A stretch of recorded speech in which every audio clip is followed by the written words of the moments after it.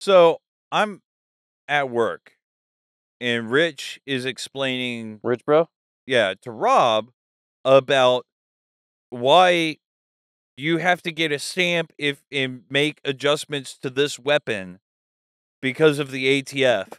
And I already knew this stuff, but the more he's talking about it, the more I'm like, This is stupid. it's so dumb and it's so just fuck it. The laws are fucking dumb. It's a money-making scheme and it's designed to keep us because you gotta understand it's more lethal if you have the weapon configured like this. And it's like it's a fucking weapon. So let's go back to when the rules were made. The whole point was to be able to overthrow the government at a time if they were doing something that wasn't right. Yeah. It was cannons and muskets. Mm-hmm. Here's the thing. The founding fathers, I brought this up to you before, and I brought this up to a number of people where I've made this argument but not before. on podcast. The founding fathers owned warships.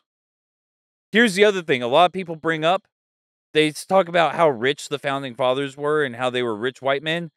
Nah, guys, they went into fucking significant amounts of debt in order to make this shit happen. Yep. They were in debt for the rest of their lives to make this shit happen. George Washington could have just lived healthy off everything he made in England. Yeah. Like what I believe he was a very wealthy officer over there.